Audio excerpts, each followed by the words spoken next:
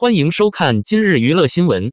龚军于11月29日发布新歌并举行直播庆祝生日，你期待吗？不仅如此，我们还可以在《花与青春》中一组非常可爱的建筑工地照片中看到迪丽热巴。请继续关注最快的更新。随着11月29日的临近，大家对龚俊的生日直播充满期待。这一活动对粉丝来说无疑是一场美妙的盛宴。这种魅力通过龚俊的生日单曲《明天会晴朗，天空会更蓝》的发布得到了进一步的增强。这首歌曲号召听众们携手追寻梦想。这首单曲标志着龚俊与索尼音乐的首次合作，不仅仅是一首歌曲，它是送给每一个一路陪伴他的人的心意深厚的礼物。旋律中融合了夏日蝉鸣和轻柔微风的声音，携带着龚俊的舒缓嗓音。这是一曲与不同人生阶段共鸣的旋律，无论是在开启新旅程、面临挫折，还是感到迷茫，这首歌传递的信息是清晰而乐观的。只要我们团结和支持，未来就会光明。在视觉上，这首歌的音乐视频 MV 是一段诗意的叙事。龚俊身穿浅蓝色毛衣，在温暖的光芒下轻声歌唱，他的眼神传达着温柔与决心的混合。影像是瞬间的编织，反映了龚俊嗓音所讲述的生活多样化的故事。这首歌的一个突出特点是在结尾处加入了粉丝的声音，这是龚俊精心准备的生日礼物。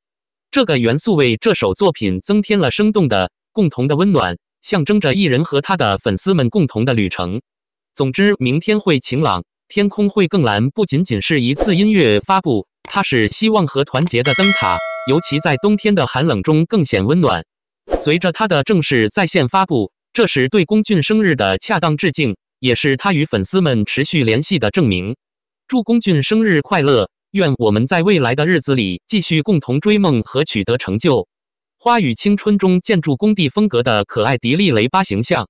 在湖南卫视和芒果 TV 热播的综艺节目《花儿与少年》的最新一期中，迪丽热巴作为导游展现了她的非凡才华。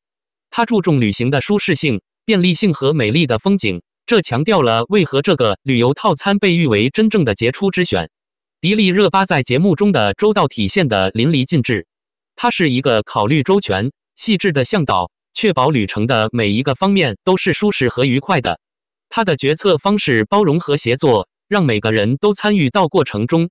这不仅带来了团队的凝聚力，也稳定了团队的情绪。即使在计划之外的事情发生时，她无论在何种情况下都能保持镇定和积极，这证明了她的同情心和关怀能力。这个节目以其生动有趣的内容而闻名，让观众看到了迪丽热巴多面的个性。幕后的照片显示了她在工地风格的场景中，穿着简单而舒适的服装和安全背心。她在这种环境中的可爱表情和放松态度，提供了与常见的名人光鲜形象不同的一面，更显亲切。此外，节目中的一段教育环节让我们看到了一个完全不同的迪丽热巴。在这里，她穿着装饰华丽的传统服饰，上面有复杂的图案和绣花。这些服饰不仅视觉上惊艳，而且承载着文化和历史的重要意义，反映了节目所进行的深度文化探索。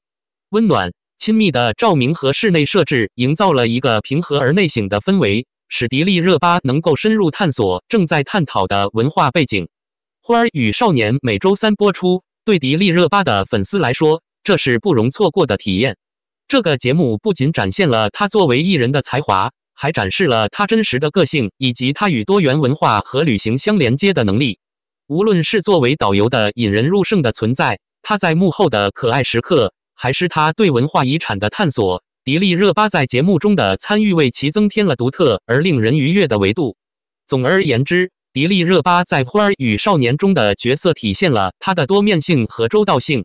她对旅行和探索的方法、包容性的决策方式，以及穿着传统服装探索文化背景，都使得这个节目成为一个丰富而引人入胜的体验。它的存在不仅提升了节目的吸引力，还使它深受观众喜爱，展示了它迷人个性的多个方面。欢迎来到麦乐村，在当前电视剧草率的格局中的一线希望。在不断发展的中国电视剧领域中，观众们最近发现自己对当前的电视剧阵容感到失望，这些节目未能引起他们的兴趣。备受期待的剧集如《宁安如梦》和《以爱为营》未能达到期望值，让许多粉丝感到失望。虽然在娱乐界偶尔出现失望是很常见的，但这两部戏特别令观众感到心情复杂。《宁安如梦》在发布前引起了相当大的炒作，但对许多人来说，这部剧让人感到失望。最引人注目的批评之一是针对张凌赫的表演。一些观众形容他更像是一个僵尸，而不是一个令人信服的主要角色。这种缺乏真实感的表演让那些寄予厚望的粉丝感到不悦。此外，尽管使用了美颜滤镜，粉丝们仍然不禁注意到白鹿在《宁安如梦》中的老态龙钟，他在屏幕上的明显缺陷引发了人们对制作质量和细节关注的疑问。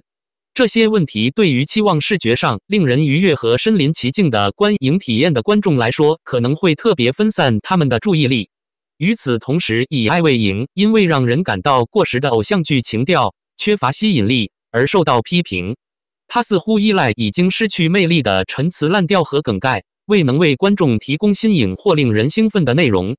在治愈系恋人中，通常在银幕上表现出强大存在感的罗云熙，在扮演医生时被指貌似不佳，这进一步令期望他能有更具说服力和引人入胜表演的粉丝感到失望。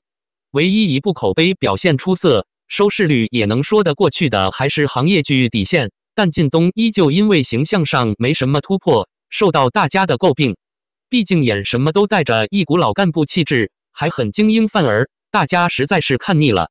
无所畏惧虽然有王阳和热巴的演出，但也未能达到预期。淡淡的演技和令人失望的情节让许多观众感到不满。然而，在这些失望中，有一丝希望在《欢迎来到麦乐村》中闪现。这部戏有望打破质量电视剧的干旱，因其独特的主题和有前途的演员阵容。其中一个引人注目的特点是通过医疗援助展现中国在非洲的支持，为当前全球背景下一个及时而重要的话题提供了关注。从角色的设定来看，靳东此次饰演的医生与《外科风云》中的装束截然不同，他身上带着一股青涩而又热烈的江湖气，观感上不显得那么成熟，因此不再选择大背头的造型，反而更贴合人物的设定。该剧展示了中国医疗援助工作者在非洲的非凡之旅，这是一个既相关又有共鸣的主题。作为“一带一路”倡议的一部分，欢迎来到麦乐村有望提供高质量的制作，作为一份馈赠呈现给观众，提供一个引人入胜的叙事和强有力的信息。这部戏最令人兴奋的方面之一是靳东的变身。靳东从他以往的精英形象中脱颖而出，在欢迎来到麦乐村中呈现出粗犷而坚决的形象，引起了粉丝们的兴趣。他能够扮演与以往角色截然不同但引人入胜的角色，这提高了对该剧的期望。此外，欢迎来到麦乐村拥有强大的配角阵容，包括张雨绮和黄登登等，这有望提高剧集的整体表演水平。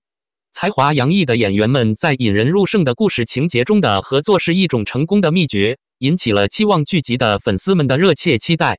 看过《人世间》的观众，相信都对丁永岱印象深刻。这一次，他将与靳东搭档，在剧中饰演院长一角。即便在靳东这样的演员面前，丁永岱也气场十足，这就将其院长的形象立住了。而从预告来看，这一角色正经中还透着几分幽默，让人期待。第三位，刘佳。虽然不少观众都是通过《你好，李焕英》认识了刘佳，但实际上她是不少热播剧中的黄金女配。这一次，刘佳也将出演《欢迎来到麦乐村》，在剧中饰演双清电视台综合频道的总监林楠，光看剧照就很有女强人的风范。总之，在中国当前的电视剧景观中，许多观众都感到失望，一些备受期待的节目未能达到期望。然而，在这些令人失望的剧集中，欢迎来到麦乐村成为了一线希望。凭借其独特的主题、有前途的演员阵容以及靳东的角色变身，它不仅有望打破质量电视剧的干旱，还有望俘获寻找新鲜和引人入胜内容的观众的心。在我们急切期待它的首播时，欢迎来到麦乐村提高了对于令人着迷和富有意义的电视剧应该是什么的期望标准。